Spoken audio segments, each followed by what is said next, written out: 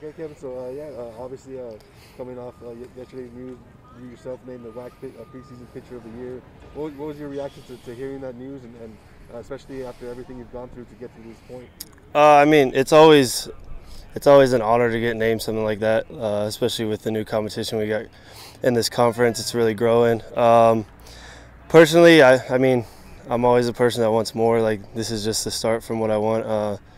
I mean, I accepted it. It was cool to be like acknowledged as it, but I mean, I haven't won anything. I just got honors for it, so it's just up to me to go out and finish with it at the end of the year. And do you feel that adds any sort of pressure? How does that do to you? What does that do to you mentally coming into the season? I know you're a guy that stepped up to challenges, especially in the WAC tournament, for example, man. So how do you look at this honor and I guess the challenge that lies ahead? I mean, yeah, it's still there. I wouldn't say it puts any pressure on me or anything. Like you said, I'm a person that likes challenges. I mean, might put a little target on my back, but I'm ready for anything. It doesn't add pressure or anything. I'm just going to go out and do what I do every Friday.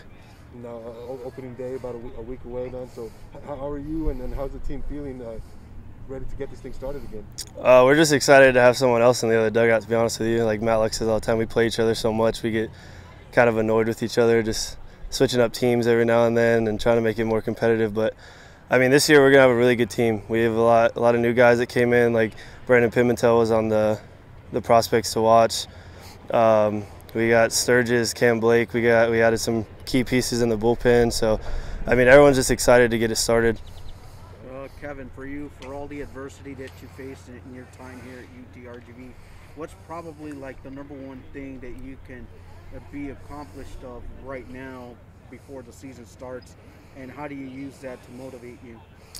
I mean, I'm not a person that really likes to look back at accomplishments or anything. I accept them as they come, live in the present. But I mean, right now, like the goal is for everyone just make it to a regional. We have the team to do it. I've been wanting to do that since last year.